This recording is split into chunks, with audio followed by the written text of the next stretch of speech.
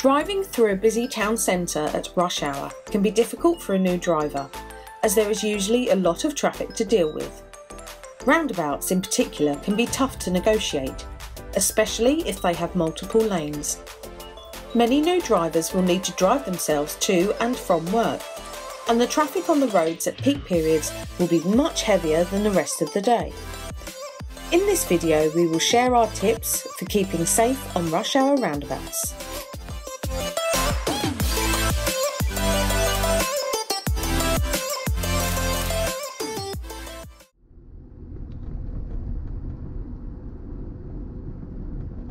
We always use the MSPSL routine on approach to a roundabout, whether it is rush hour or not. Using this routine ensures that we give ourselves time to complete each task correctly, which is much better than trying to do 3 things at once just before we enter the roundabout. Rushing a task makes it much easier to make a mistake, such as accidentally selecting 4th gear instead of 2nd, so we always start the routine fairly early. For more detail on the MSPSL routine, please watch our other video, Roundabouts for Beginners.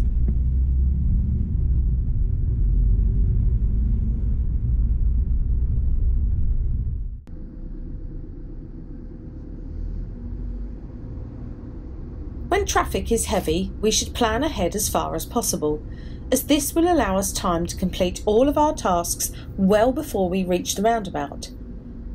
Planning ahead is much easier when we are familiar with the road we are driving on, but if we are on an unfamiliar road, then why not use a sat-nav to help us plan ahead further?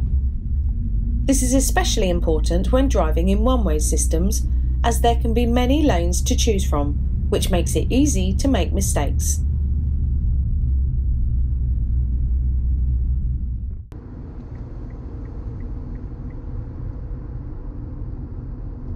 We must look out for any road signs or markings that show which lane we need to take for our destination. Sometimes we might need to use the right lane to drive ahead, or even both lanes occasionally. Spotting lane markings can be difficult if there is a queue of traffic covering them, so it is easy to find ourselves stuck in the wrong lane. If this is the case, it is better to stay calm and follow that lane than change lanes dangerously. A detour is far better than a crash.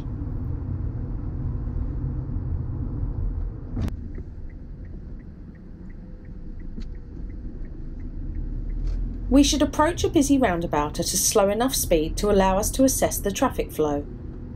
If the roundabout has good visibility, we can approach a little more confidently, as we will know if it is safe to enter well before the give-way line. Here, there is fairly poor visibility, so we must approach more slowly, as we can't tell if we need to give way until the last moment.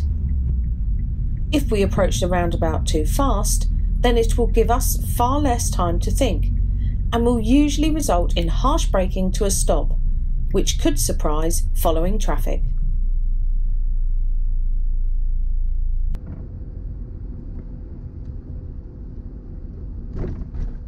Second gear is usually the best choice to approach a roundabout, as it is flexible enough to pull away from a very low speed and then give good acceleration back up to speed.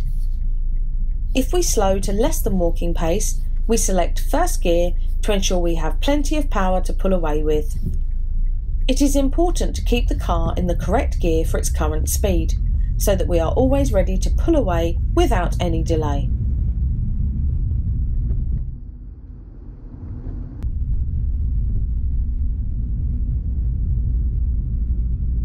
We try and look right as early as possible, so we can start to anticipate other traffic. At this roundabout, the oncoming traffic is blocking the black car, so it is safe to keep rolling and enter the roundabout without stopping. We must look in front of us as well though, to check the road is clear and that we keep the correct road position at all times.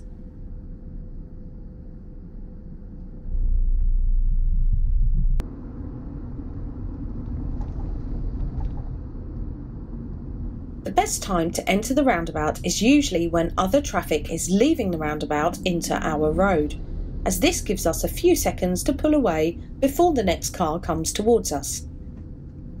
We look for other cars steering towards the exit they wish to take, as this is usually a reliable signal of where they are going. It can be difficult to see other cars' indicators sometimes, and also other drivers often forget to indicate when leaving roundabouts, so watching for their road position is easier to spot in our experience.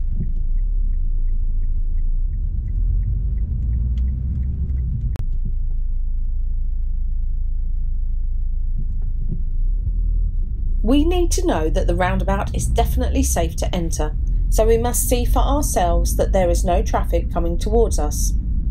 Our view is blocked by the bus for a moment, but once we see the roundabout is clear, we continue. Trusting the judgment of other drivers when our view is blocked can put us in danger, so if we can't get a good view before we cross the give way line, we stop.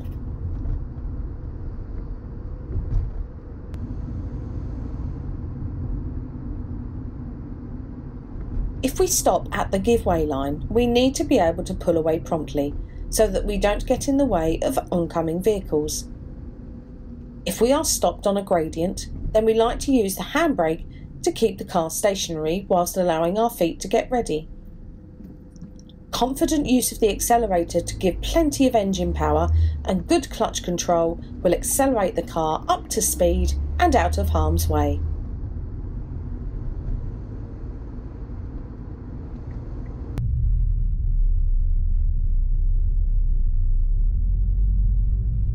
Once we enter the roundabout, we must be careful to stay in our lane.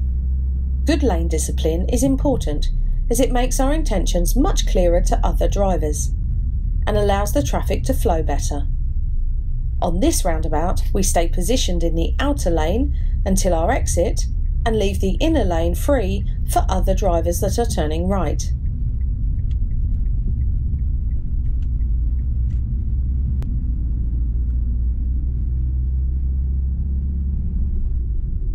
When turning right, we must be sure to change lanes safely before our exit.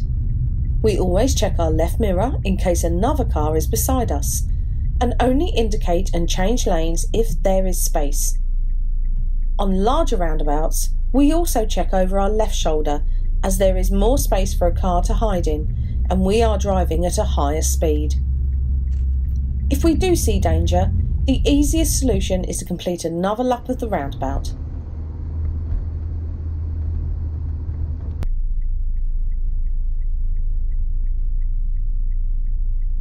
When traffic is really heavy, we might find stationary traffic queuing across a roundabout. At this time of day, the traffic will continue to flow from the right for some time, so there is no point waiting for the roundabout to clear. Once we reach the give-way line, we look to the right and wait until another driver lets us onto the roundabout. Sometimes the car will just stop and leave us space. Other times, the driver will nod or gesture to give us a signal that they are happy to wait. If there are multiple lanes at the junction, we must still check for other traffic before entering.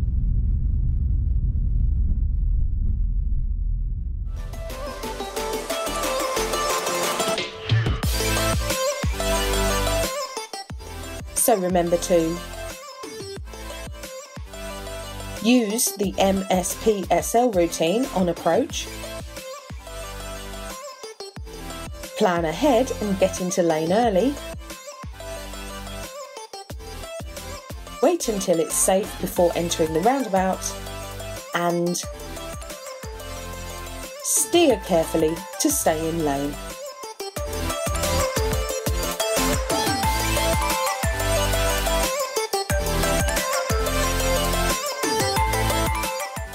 If you found this video interesting, then please click our logo to subscribe to our channel, as it really helps other people find our videos. If you would like to help support this channel, then please click the Patreon link to find out about our crowdfunding campaign. Thanks for watching.